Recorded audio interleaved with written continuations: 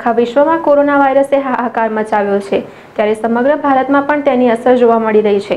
ત્યારે કોરોનાથી બચવા માટે અલગ અલગ રીતે કામ કરી રહ્યા છે। આખા વિશ્વમાં કોરોના વાયરસે હાહાકાર મચાવ્યો છે, ત્યારે સમગ્ર ભારતમાં પણ તેની અસર જોવા મળી રહી છે।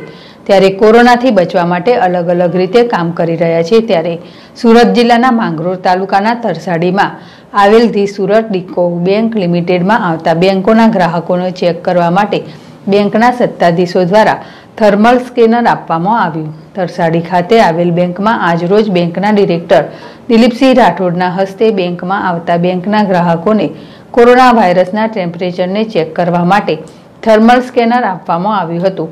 તેનાથી બેંકમાં આવતા કર્મચારીઓ અને ગ્રાહકોને ટેમ્પરેચર માપી કોરોનાની સામે લડત આપી શકાય।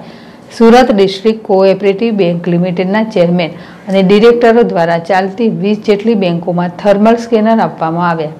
બીજી અન્ય શાખાઓમાં પણ ટૂંક સમયમાં જ આપવામાં આવશે, જેથી કોરોના વાયરસ સામે લડાઈ લડી શકાય। નિર્મલ પટેલ, ZSTV, કોસંબા। સુરત ગ્રામ્ય જિલ્લા પોલીસના કોસંબા પોલીસ સ્ટેશનની હદમાં તરસાડી ગામે તારીખ 26/4/2020ના રોજ એક ખૂનનો બનાવ બનવા પામેલ, જે ખૂબ જ દુઃખદ બનાવ હતો કે જેમાં આશરે 1.5 વર્ષની બાળકી નામે વૈશાલીબેનનું ખૂન થયેલ, તે એના સગા બાપે જ કરેલું તે પ્રાથમિક તપાસ